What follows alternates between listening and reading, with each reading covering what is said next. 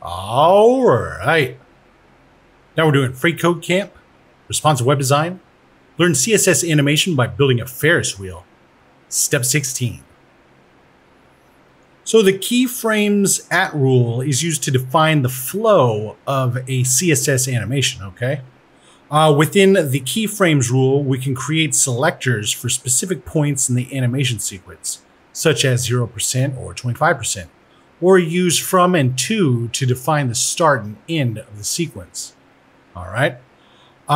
So keyframes rules require a name to be assigned to them, which we use in other rules for reference.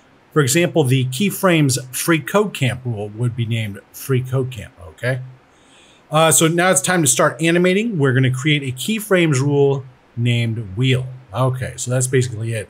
So we're going to make something like this, at keyframes, and instead of FreeCodeCamp, we're going to put wheel in there. So we'll say at keyframes.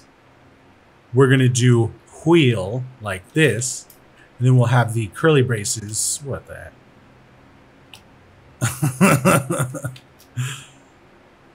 Like that. Oh, you go check that out for sure. Yeah, go check that one out. Honestly, that's my. Anyway, go check that website out if you want to copy it down. Check it. Looks good, and submit it. All right, now we're on to step 17, and we'll see you next time.